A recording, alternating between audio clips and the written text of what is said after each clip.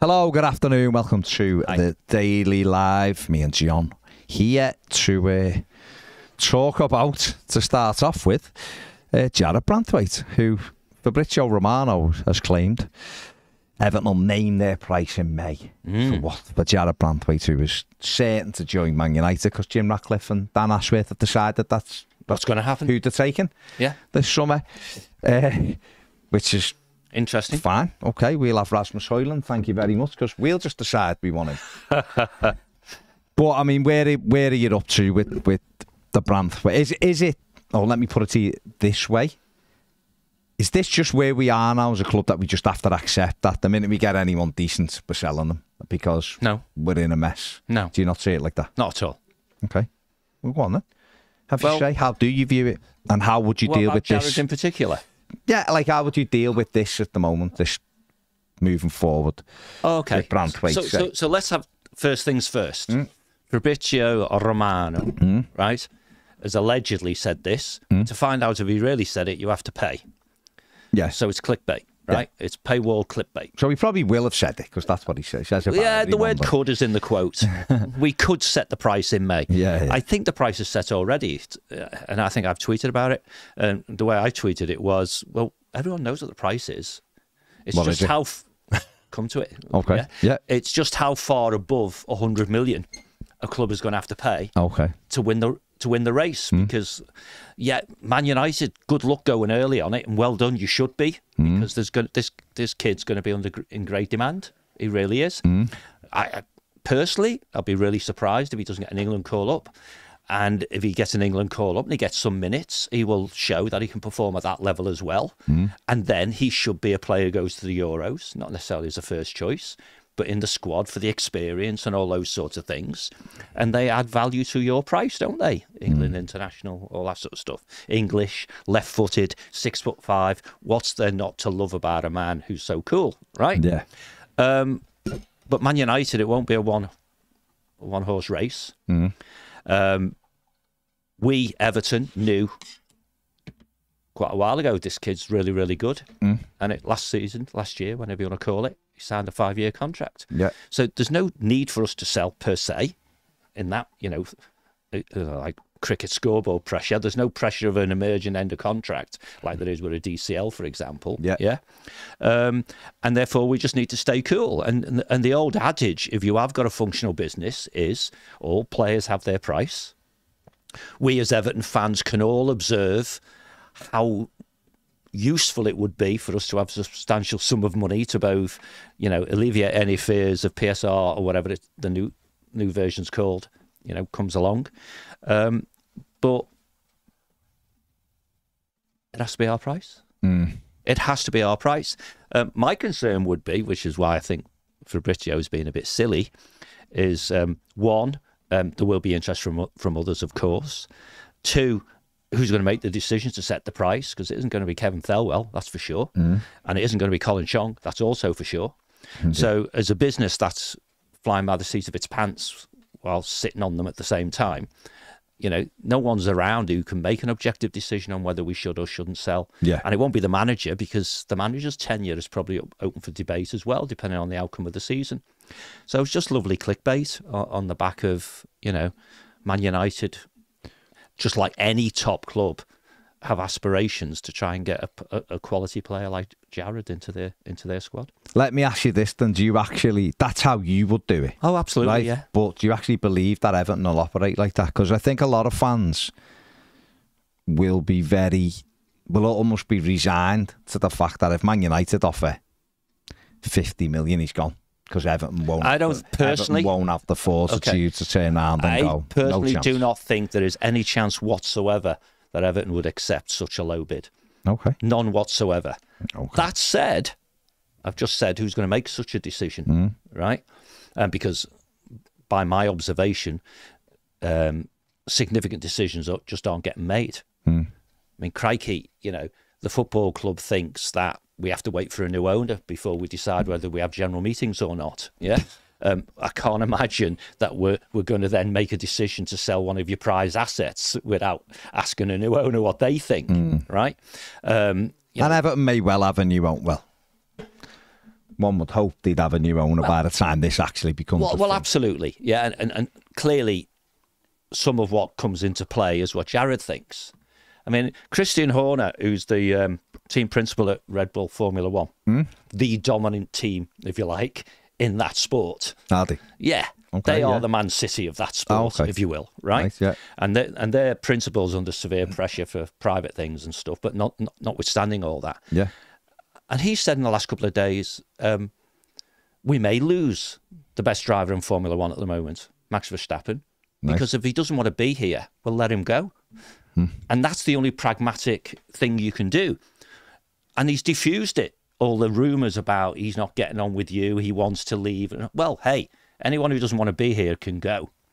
But they go under our terms. And our terms, Everton's terms that is, have to be the most expensive centre-back in football history, because that's how good he is. Yeah. Tell me somebody who should have gone for more than Jared at his age.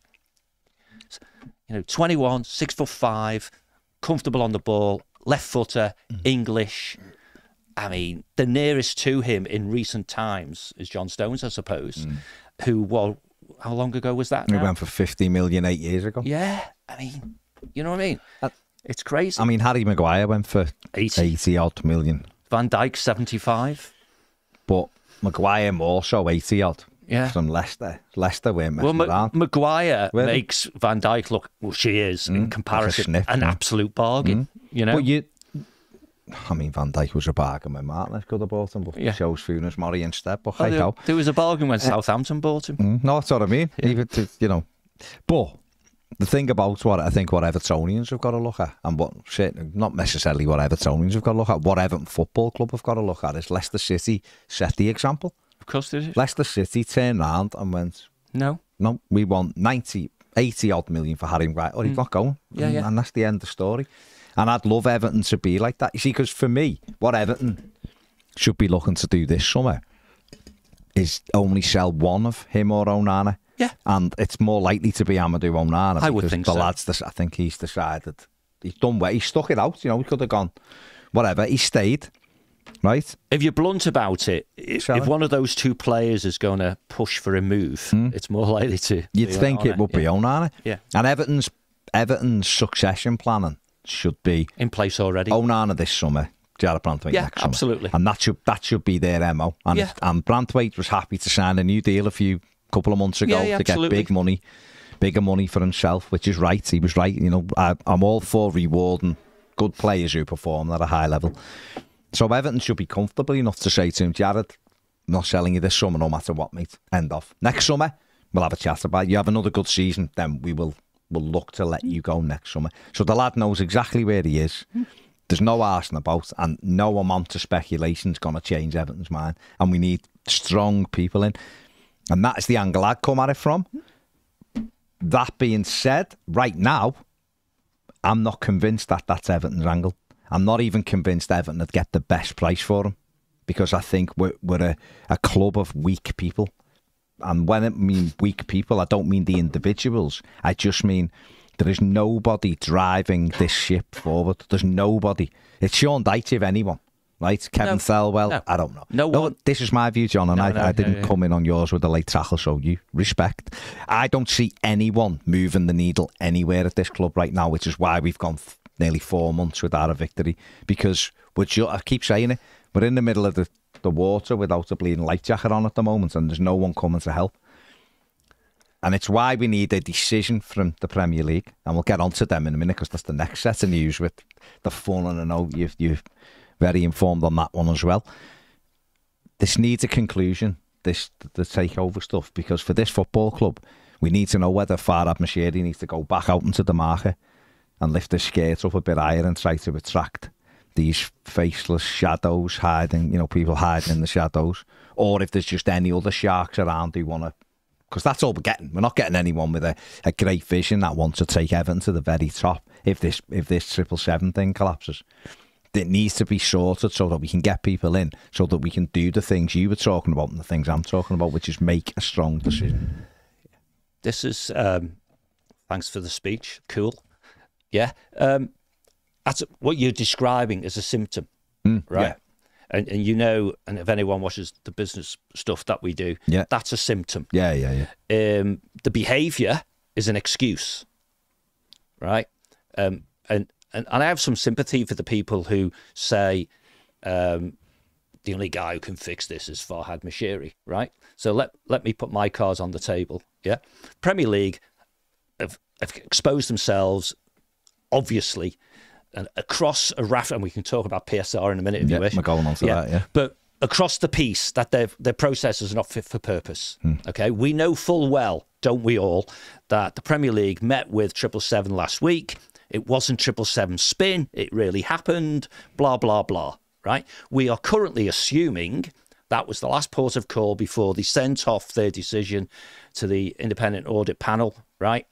Oversight panel, and therefore we can anticipate a decision one way or the other, right? It's an Everton Football Club choice at board level, lest we forget the board is Colin and Farhad and John Spellman, to sit on their hands for the last 6 months and let the ship float in the ocean. Okay?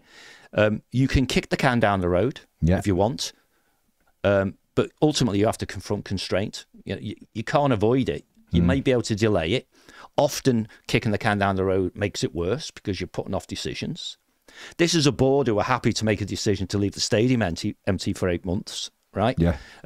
But it doesn't seem able to make other decisions like should you have general meetings or not? Should you sell players or not? What's the finances and so on and so forth. So I have great sympathy for for the employees in the process.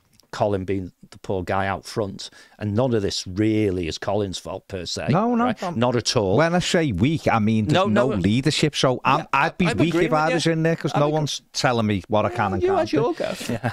Go ahead. No, but yeah, you're right. This isn't personalising. No, not but at this all. is a dysfunctional organisation which is inert at the moment simply because it's chosen not to make decisions, or it has made decisions. We just don't know what they are.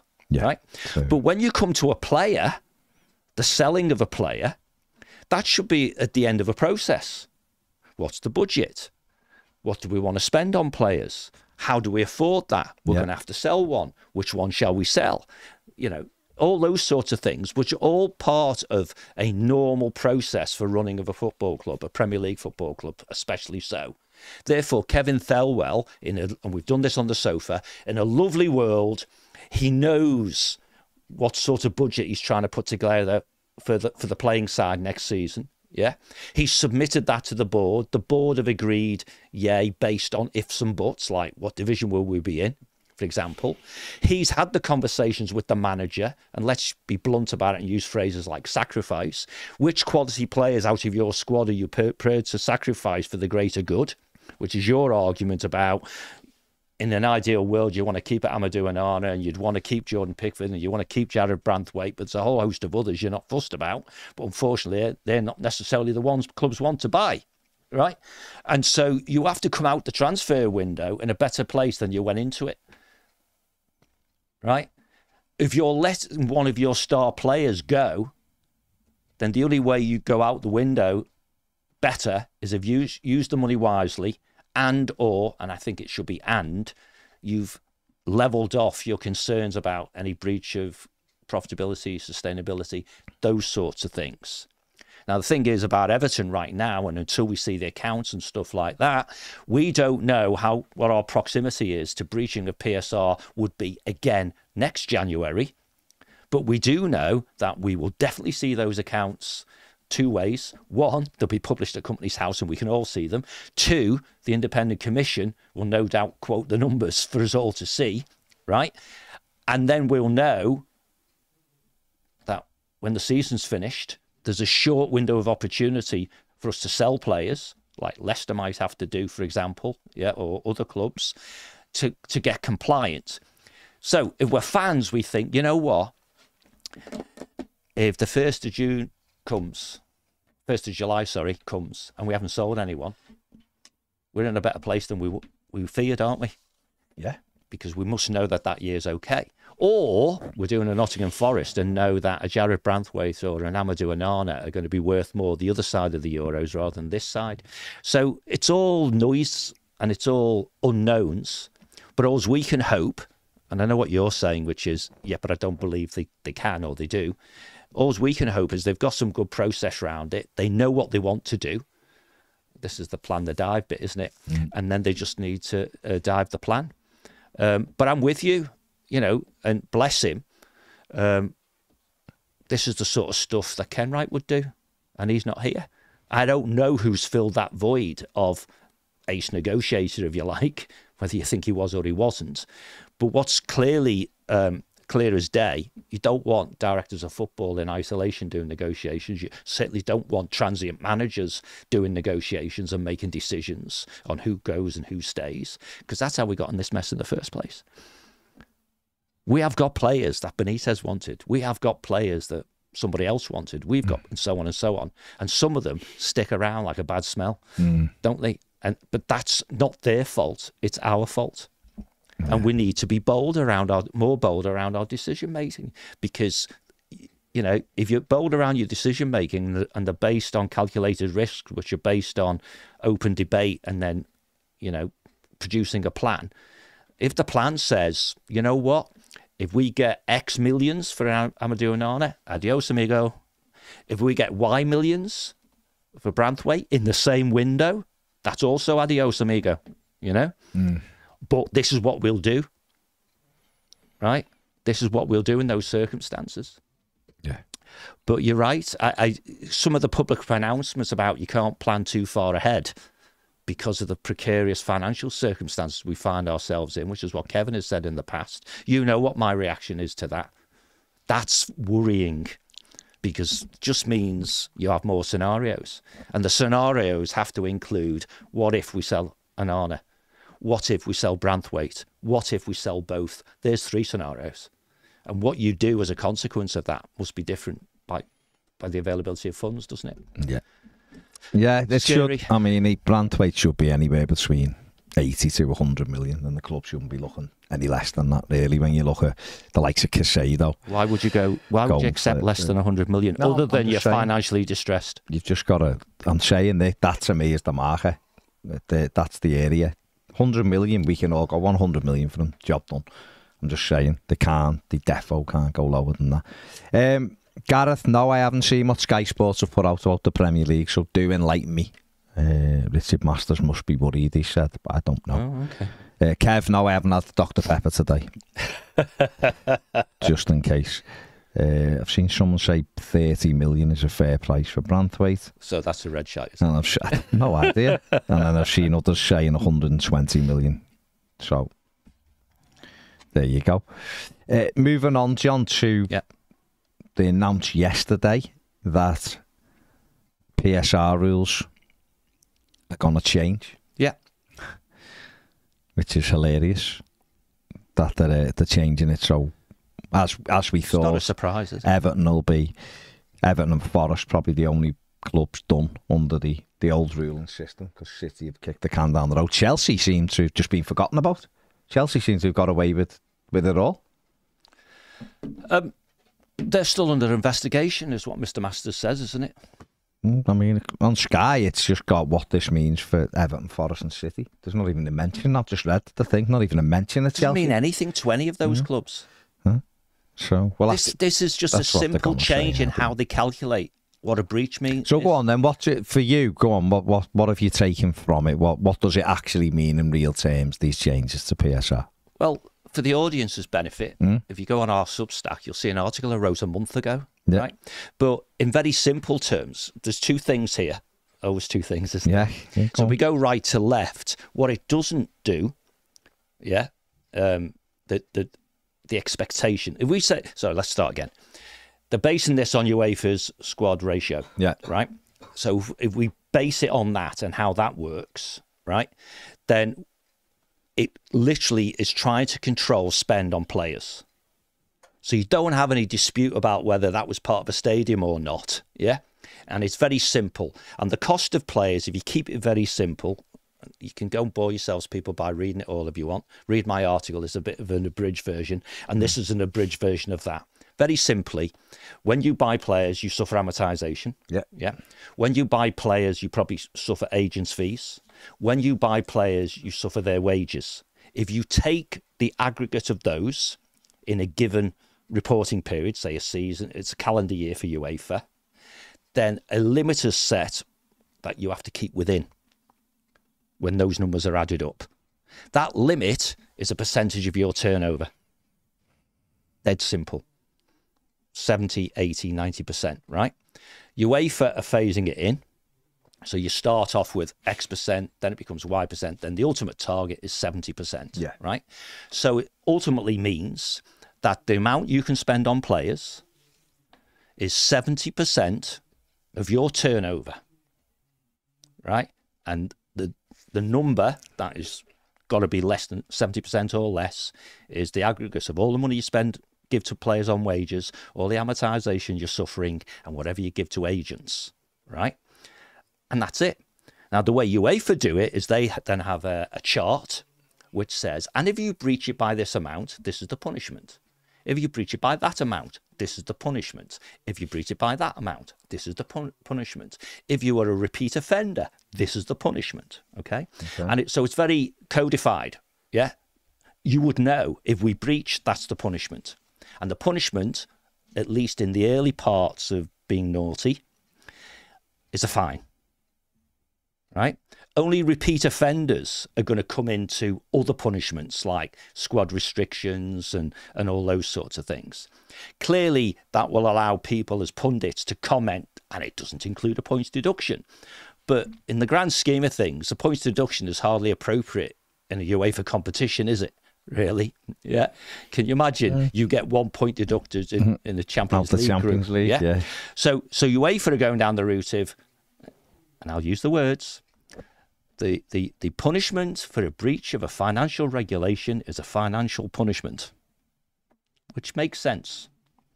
And the Premier League are going to, if you will, follow that lead about a squad ratio, because at the end of the day, this is a salary cap by another name, yeah? But people seem to have leapt to a conclusion that, and when they do that, points deductions will be a thing of the past. Yeah. Because Premier League will follow UEFA and say, no, points deductions are not really what we're about. I'm not convinced by that, to be honest. Okay. I mean, at one stage last night, because I was sort of reading Twitter streams and stuff, I thought I'd missed some grand announcement that said exactly how it was going to work. Yeah. But I don't think that's happened, the grand announcement. All they've said is they're going to do this as quickly as possible, which is curious because Richard Masters said no new thing was going to come in for next season. He hasn't got a clue, that's right. But, and the big but, it will need to be phased. And I think the lethargy that we've endured as Everton fans of not acquiring new players because we can't afford them will probably mean that we won't breach this thing. And I know Kieran Maguire did a little chart based on lots of assumptions, but roughly half the Premier League, in his mind, would be in breach of it, and the other half would not. And we're in the half that would not. Yeah, lots of assumptions around it. But it is a reasonable indicator. The problem is, and even Kieran put a health warning on it that, you know, this is based on assumptions. As Emma said, though, it's just another way to protect the Sky 6. Oh, absolutely. Because it's great going, well, you know, Liverpool can only spend, and Man City can only spend 70% of what they bring in. Yep, they bring in 800 million. And Forest and Everton can only spend 70% of 100 million. Absolutely. It's pointless. I mean, if you read my article, that just, if you can't, it's like an 8-minute read. But if you just fast forward to the bottom, the last paragraph, you will see, in the grand scheme of things, it changes nothing. The haves will remain the haves. And those who, both UEFA and the Premier League, appear to treat as if they're making up the numbers, will still be making up the numbers. The thing is, I mean, Gary Neville said on that overlap last week that we did, the only fair way to do it, to continue, to still give you hope as a fan, is that everyone can spend as much as the top club. Yeah. So Man City's have got 500 million to I think spend. That's a great Everton shout. And Forest and Luton should be. Now, the reality is Luton have never going to have 500 million to spend. But the hope's there that they might. The hope for every supporter in the Premier League is that a sheik comes in. With, is that like a sheikh? Or a sheikh, whatever. Sheikh comes in with billions of pounds and want to spend 500 million on my club in the transfer market. Yes, they've got to guarantee it and all that, so it's not putting the club in any kind of danger. But that hope will remain there then. So the hope for us as Evertonians and any fan of any other club who are watching will be, well, one day we might make that money. Where the way it is now, depends what you think the mechanism is for. Whether it's to protect the haves or is it? No, but that's level... what I'm saying. If you're genuinely trying to sell this product, and I think we all know now it is by far, it's clear as day, it's not the best league in the world. That's all. The most hyped load of nonsense because the games are grim league in the world. But you have to have that belief that one day it might be you. Yeah. Now, right now, and the way the rules are heading, for me, this is just a personal opinion, it just means the best Everton can ever do 7th, unless everything goes perfect. Every decision they make is perfect. Do a Leicester if you like. Players explode and just go off the scale like Mahrez and Kante did, and you get it. You don't find a Branthwaite, you find 3 or 4 of them. Exactly. And they all pop at the same time, and everything's perfect. You don't get any injuries and you win the league. The reality with those clubs, and Newcastle have found this even with all the resources, and Villa may well find it next year, who knows, is that to follow it up, because Leicester did, to follow it up is nearly impossible. To follow it up again. If we base... because I agree with that, by the way.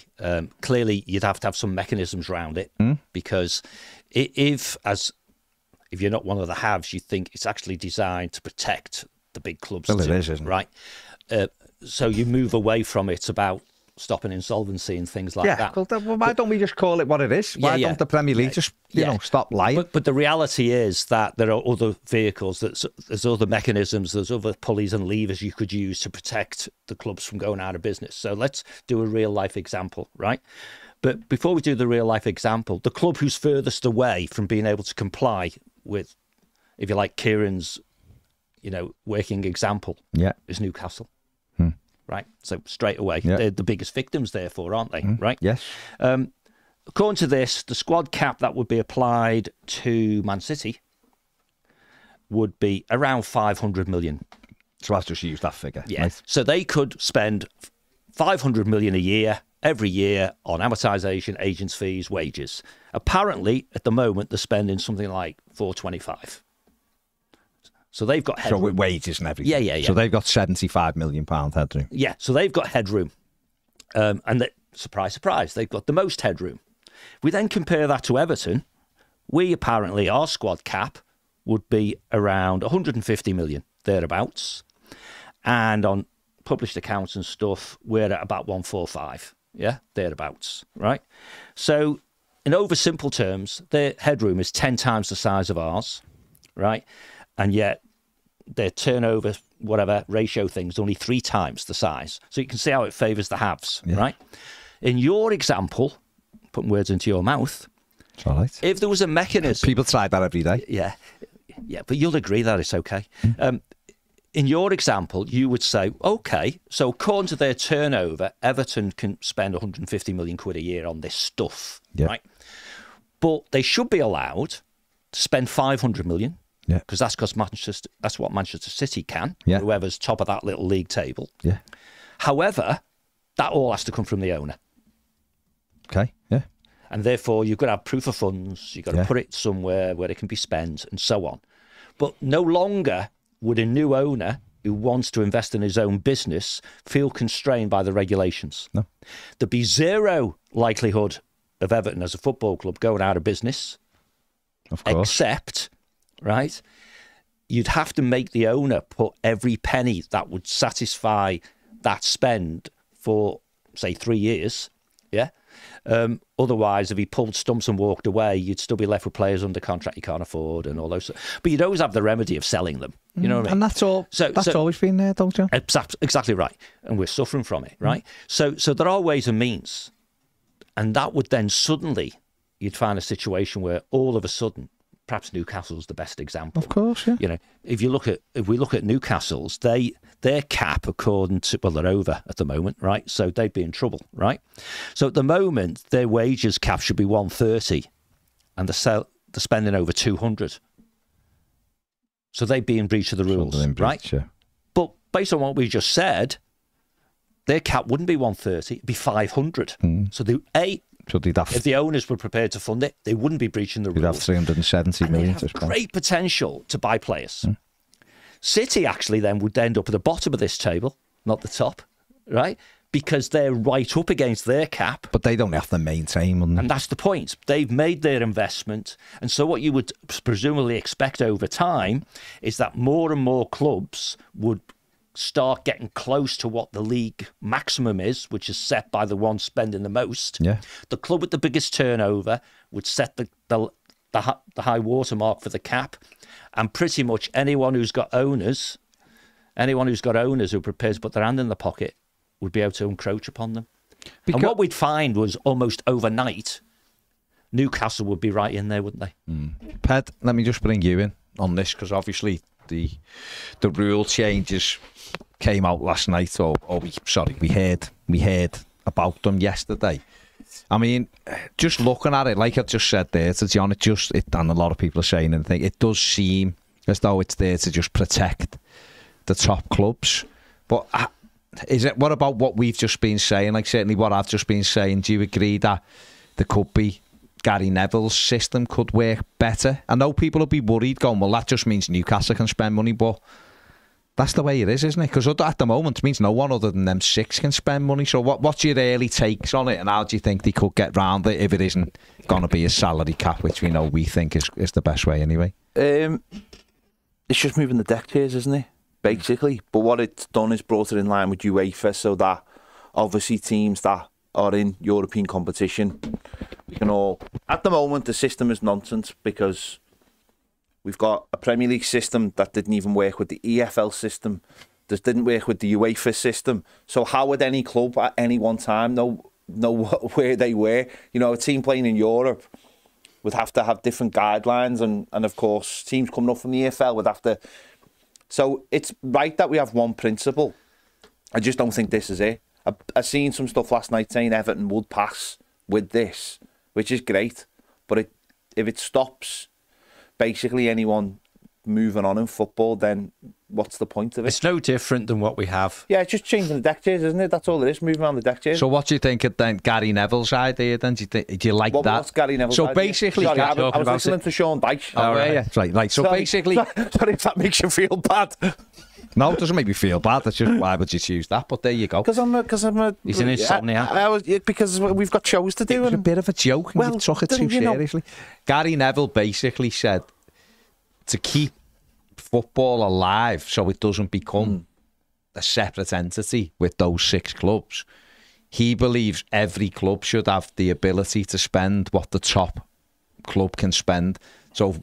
And just fund it differently. So say like Man City in a year can spend 500 million on wages and players, then Luton Town, or let's use Sheffield United because they're bottom, Sheffield United should be able to spend 500 million. Whether they can is a different thing, but they should be allowed to, and that's hope. That's not too dissimilar to what we've been talking about the salary cap, though. Yeah, totally. That's not too similar. What you're saying is whoever's got the most money, everyone else can have the same as them. Yes. And that's the bar. Yes. And that's what the hope alive. But that's what we've been saying about the salary cap, is that it's not restrictive. No one ever said that the way we've been talking about it is restrictive. The way we've said it is that the salary cap will be quite high. It'll just... And most clubs won't get anywhere near it. Exactly. It'll just... choice. It'll just stop the idea of what's going on at the moment. It'll stop, or it hopefully would stop, stockpiling. It would give everybody a bit more of a chance. And ultimately, it wouldn't stop clubs like Everton or Forest or Luton or anyone else out there who fancies a go at being a bit more than what they are right now than doing that. And that doesn't stop. That doesn't. It's not going to clip the wings of the big clubs. Liverpool. It doesn't stop City. It just says to them, well, everyone else has got to go. Now, I've said for ages, why are Man United allowed to just basically spend what they want just because they sell more shirts than anyone else? How's that football? That's not football. That's merchandise. Your next message there would be, it's not fair that they got a bigger ground. No, it's not. No, not at all, John. Income is income. Not at all. But why Manchester United, which has built a fan base over 50, 60, 70, 80 years around the world. Over 100, but yeah. No, but around the world. Yeah. No, worldwide, you mean, yeah. We're talking, that's because that's where they sell the shirts.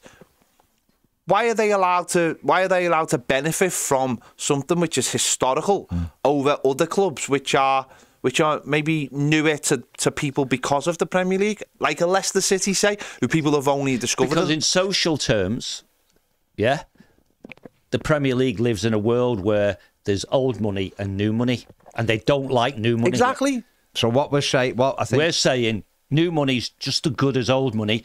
It's just how you present it. And Ped's right in a way. And I agree with him. Is that United are benefiting also because they've been on telly historically more than anybody else, so they're spread everywhere. So you're giving someone a leg up as it is. Now, okay, they've been successful and that grabs people. They're on telly most because when they're on telly, more people watch. No, I understand it, but you're still skewing a competition.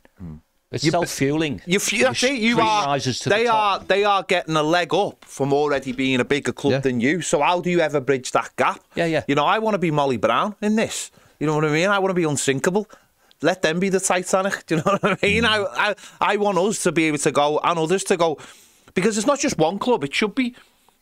We should be a little bit more Newcastle. If Newcastle start rocking the boat, that'll make waves and that'll help everybody. I think. I think as a fan, thing, isn't it? I mean, I don't know what Jennifer's on about here. Jennifer embarrassing shouts, hoping for a Sheik to come in. No, they're not going to introduce a salary cap or a transfer cap, are they? They're just not going to do it. So you have to look at ways around it. So it's not really embarrassing saying someone with a ton of money coming in to try and upset other clubs with a ton of money. The embarrassment is that it's already in here. Yeah. So we're saying a shortcut to that is that's what people will want because it's money. And it's not even, it's the only way. So if you're happy, Jennifer, I don't know whether you're an Evertonian or you're not. If you're happy to go, well, the best Everton can ever hope for, 7th. And that's by getting everything right. And if this money keeps trickling in, 7th will be off the table soon as well if Newcastle improve.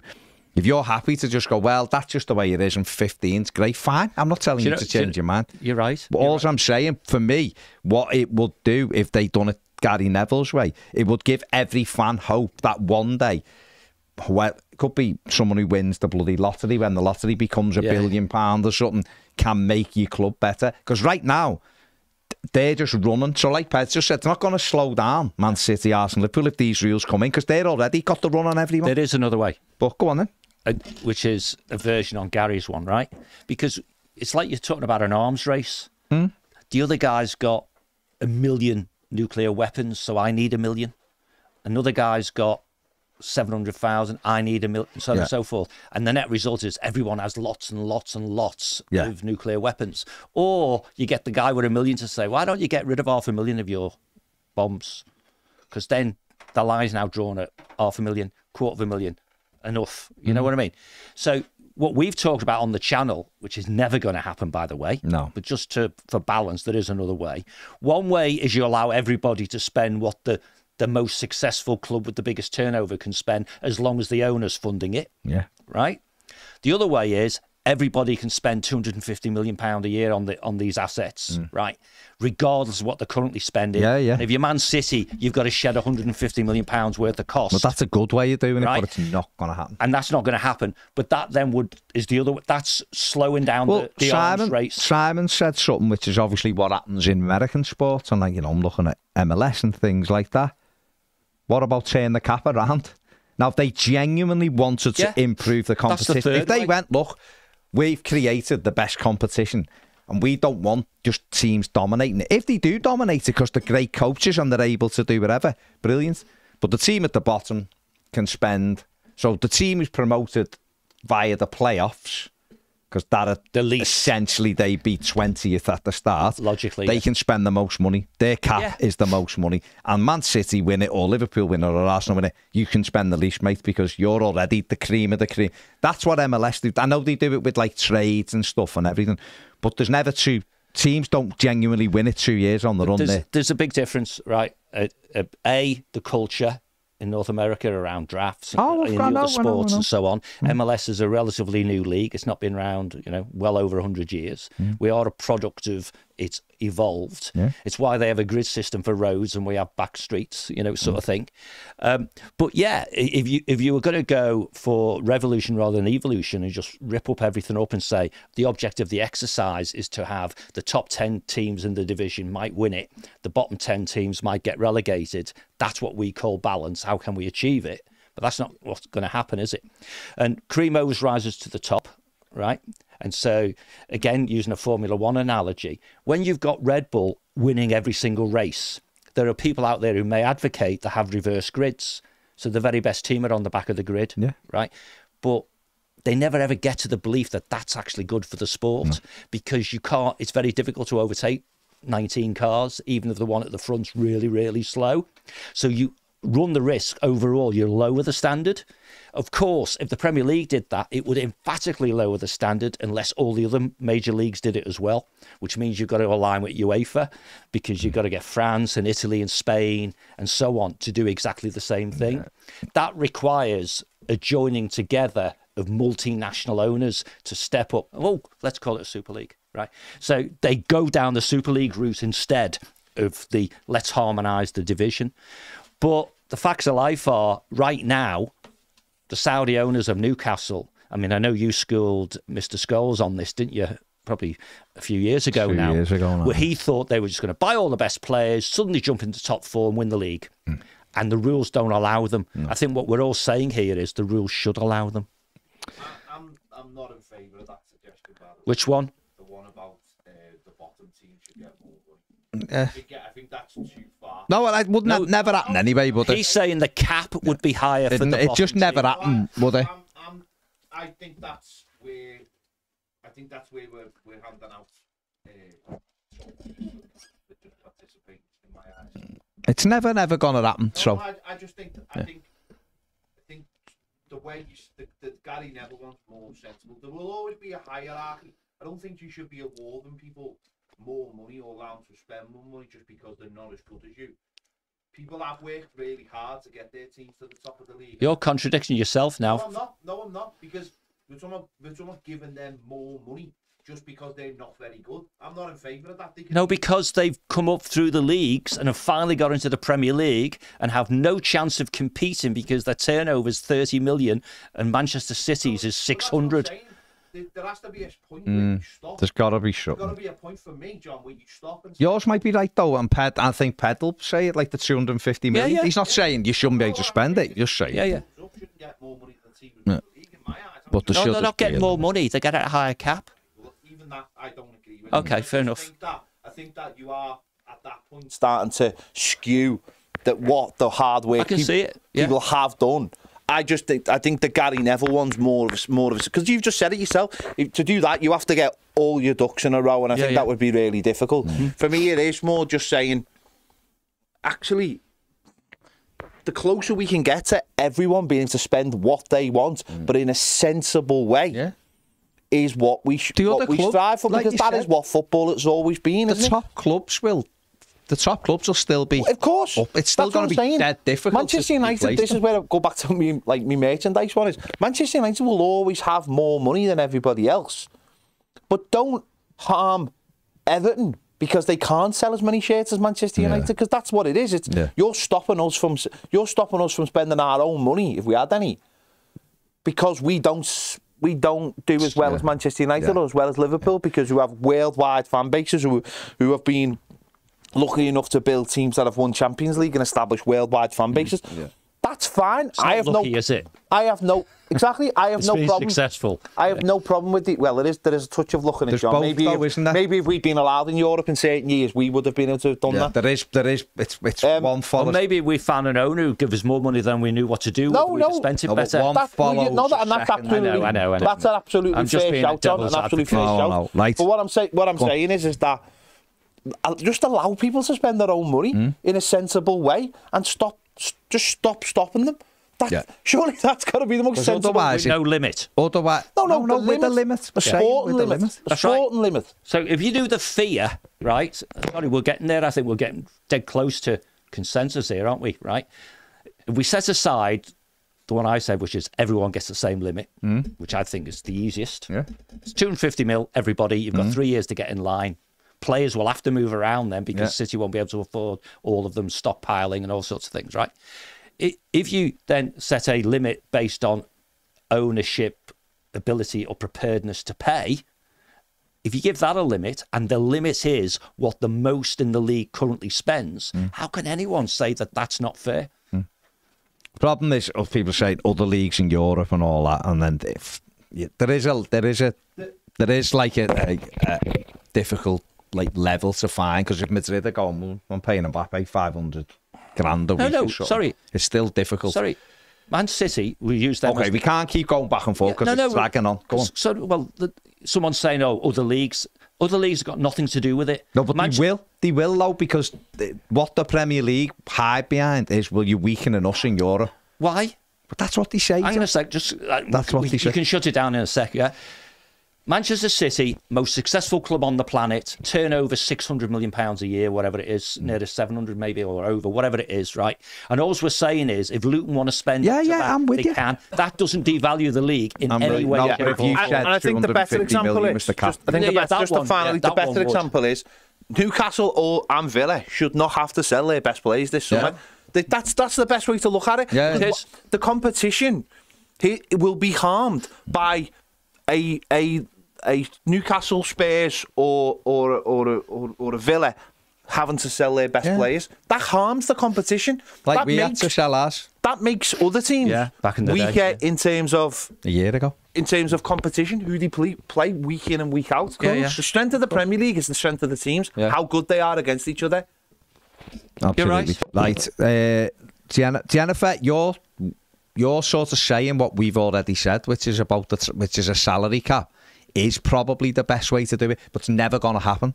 So there isn't loads of chic saying you want a chic become a sports washing entity. That's just the way it is, isn't it? It's already in the game. A salary cap, of course, is a good way to do it, but it's how you get people to agree with it. The squad cost ratio that UEFA have is a salary cap. See, I like competition. For me, should literally be anyone can win, but that isn't the Premier League, because you can't. So Premier League clubs who are competing in Europe were going to have to comply with UEFA's regulations, but therefore it makes sense that the Premier League one is similar. Right. I'm not going through the dice stuff. I know a lot of people saying sack him, and we've got people going, I love him, he's amazing. He's not amazing. He's done all right. He's not amazing. But at the same token, sacking him is not going to do anything right now. Look at it again in the summer, but you need someone in charge of your club first. Just one last thing, Baz, on the statement. Very quickly then, League, so we can finish. In the statement that they made, they clearly indicate that EFL will have to have a similar rule, which is what Ped's talking about, being the same instead of different. Yeah. But there's an implied threat there. The distribution of money from the Premier League to the EFL only comes if they comply with that. That's a shame. They're not giving them any more. Yeah. Just quick, Josh. Yeah, he's watched the video of Ron's goals and he's devastated. Yeah, well, be amazing to have a striker that could score, wouldn't it? Steve Kelly says, I get what you're saying, 90 to 100 million for Branthwaite, but does the lack of ownership at the club means you'd probably go for less, basically. Other people saying don't let him go for less than 100 million. Yeah. Steve P says reality is if United come in from the summer, he'll be gone. I can't see him going anywhere else. Keep seeing people saying why would he go to United. That's comical to me. We really gonna try and pretend United aren't a huge step up from us. One of the biggest, but they're the biggest club in the world, aren't they? Real Madrid the second, apparently. Probably won't be in Champions League next season though. Doesn't matter. I'd go to United from Everton every day of the week. Given the choice of the Champions League club or given the choice of I don't think that matters, John. He's 21. I think he'll go, they're a huge club. If they get it right, they'll win the league, let alone be in the Champions League. So I don't think Real Madrid were never ever coming in for him at 21, ever. So his options will be City. But I don't know whether City will come in and pay that money anyway. No. His only real viable choice will be Manchester United, and that's where he'll go, up the road. But it's up to Everton to go, you're not going anywhere. That's right. And if you are going, you're going for 100 million. And if they don't pay 100 million, you're not going. Next summer, maybe. But this summer, we can't afford to lose. And as you know, and we've talked about it more than once, negotiation, part of it is convincing it's like playing poker, convincing the other party you've got a hand good enough to say no. Exactly. Yeah. And I think that would be and if you sell Onana, we will have. That would be the concern within where we are today. And it's not just about the current incumbents, it's replacing them with 777, for example, and whether they're going to bring along the people who have the right skills and experience to be able to negotiate. Yeah. Steve Guy says, if we stay up, we need a new manager. Dyche will have done his job and we all need to move on. A new manager will reshape the squad, which is now wholly in Dyche's image, and that'll need money. So, yeah, I do think Branthwaite and a few others will leave to fund the spending. I've seen Roger Fernandez. I have. Yeah. In fact, Zach's bought him on Football Manager. Right, Andrew says, if we go down, we'll need to keep him, but if we stay up and he goes the Euros, we'll probably have to sell him as well as Onana. My worry is 777 take over, sell both of them, use the money to finish off the stadium and sell us on and make a quick profit. Andrew, I wouldn't just Stadium's nearly finished. I wouldn't just put 777 in that. These people, I've seen loads in the comments, don't sell to 777. Get anyone who comes in may well just asset 777. Our finances don't change depending on the owner. So what I'm saying is that there's this mad thing that it'll only be 777 who do that. The people who are not putting the money where the mouth is and hiding in the shadows, if there is any, they will be looking to strip Everton. And they'll owe 777. And they'll owe 777 even more money. So yeah. Where are we? Dad says it'll be John Stones all over again, I'm afraid. Everyone has to sell. Simon's right, everyone has to sell their best players except maybe the top 6. Yeah. Probably the top 2, 3 maybe. Yeah. But yeah. Yeah, John. Every player has his price. John Galton says Dyche's the best manager for now. You better start winning some games. Breaking 30-year-old records for not winning a game is not very good. I'm just seeing if there's anything else there. Just Branthwaite, yeah. And Barry at P says he might not. Jared Branthwaite might not go anyway. Might not want to go, and that's great if he doesn't. Right. He might look and go. I want to stay here for another year because I'm playing every week. I want to develop. I'm 21. We'll see. Kev Murphy says, if we sell Jared Branthwaite, we're getting Ben Mee. We probably are, him and Josh Bramwell. Ghost says, how's Dyche done okay, Baz, you being on the ale? No, don't drink, mate, really. I said he's done all right. He has done all right. He's had a difficult hand. I'm not saying he's good. Other people are saying he's amazing. I don't get that view, personally. He's done all right. He's had a difficult hand to play with. But 3 months, nearly 4 months, without a win is unacceptable. Totally unacceptable. So he's got to sort it out. If you like him, Ghost, you might think he's done amazing. I don't know. If you think he's done amazing, fine. I'm not telling you how to think. If you want to know he's done a good job, just compare the outcome of the last 11 games with the 11 games before that, because the 11 games before that was pretty much the same players. And a lot of the teams we played are the same ones by the very nature. So all I'll say is, gone wrong somewhere. All I'll say is, and I keep seeing this thing of like, it all went wrong when Onana missed the pen. No. That's not, to me, that's absolute nonsense. Absolute nonsense. That's an anti-Onana view. Yeah, that's nonsense. But Frank Lampard was sacked for less, and so was Rafa Benitez. And ironically, Rafa Benitez has just been sacked again by Celta Vigo. Oh, so there you go. And Sophie Gallagher, it isn't a miracle Dyche has kept us afloat, though, is he? And this is, I'm just said he's done all right, but it's not a mirror. He hasn't kept us up. Anyway, he hasn't kept us up yet. It is what it is. Sophie says Dyche is lucky Peak Mashiri's not there anymore, otherwise he'd be gone. Yeah, he would have been sacked ages ago if Mashiri would have still been interested. But there's no point, in my opinion, there's no point sacking him now, because who are you bringing in? He's got to start winning games. You look at it in the summer, when everyone's calm, you look at it in the summer and go, no, he's not for me. And you move him on, or you go, you think, but... You might make your decision now, but execute it after the season's finished. Emma says he's lucky he can hide behind the points deduction. He has, no matter whether you think he's good or awful... 11 games. He hasn't won for 11 games, which is nearly, when we play, 3 omens all season, atrocious. However, he has had a very difficult hand to play as well, but it still shouldn't get to a stage where you don't win in 11. The hand hasn't got more difficult as the season's gone. But anyway, listen. Right, we're going live on More Than a Game at 2 o'clock. Thanks for joining in. Stay there, because we'll be back in like 3 minutes. So, see you in a minute.